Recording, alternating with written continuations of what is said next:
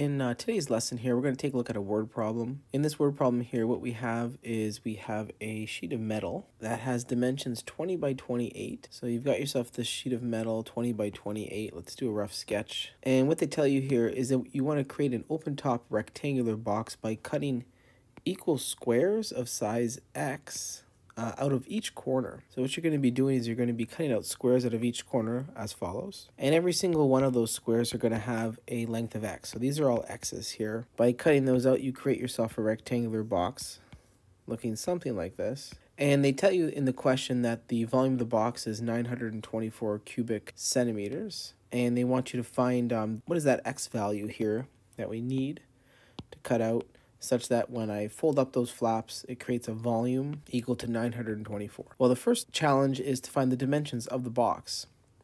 So the idea here is if the total length of this side, let's say, is 28, and I'm cutting out these two x's, you're going to be left over with 28 minus 2x as the dimension of one of the sides of the box.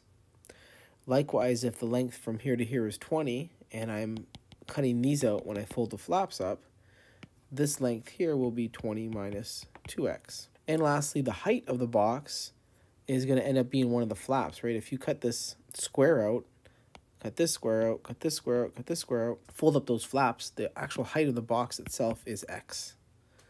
So that means we have an equation now. I know the volume is equal to 924, but that's just the product of these three sides. So we have the following equation. Now, normally at this point, we want to solve for x. We would expand everything out, bring everything to one side, and try to factor it. But before we do that, we can impose some conditions and constraints. Because now this is a word problem, I know that each one of these terms must be positive. They represent length. So therefore, from here, I know that x must be greater than 0.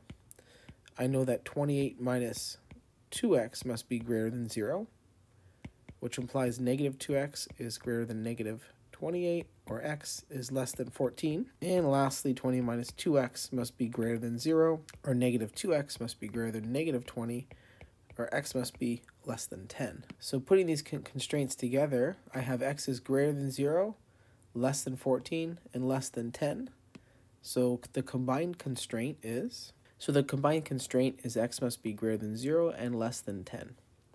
So now let's go ahead, we're going to expand this out, bring everything to one side, and take a look at probably have to use the rational root test here, so let's do that. All right, so what I did here first is I distributed my x into one of my binomials here, expanded everything out, collected like terms, and then I just divided across by 4. Now looking at this here, I don't see factor by grouping working. I do not see any sort of factoring technique, so I'm going to go right to the rational root test. If you need a refresher on the rational root test, I'll link that in the top right-hand corner.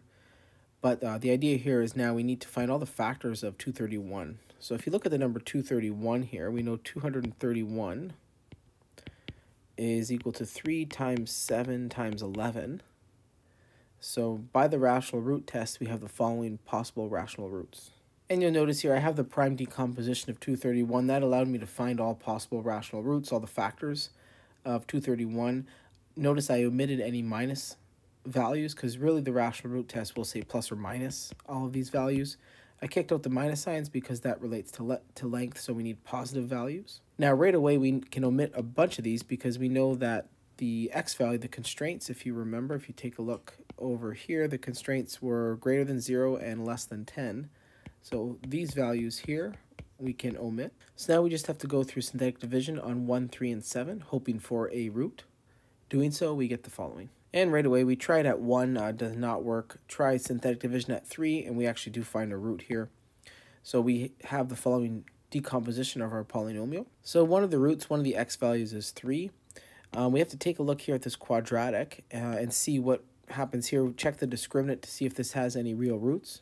Calculating the discriminant we get, and we can see here the discriminant is greater than 0, so we're going to have 2 irrational roots here. Using the quadratic equation here, we get 16.27 and 4.73.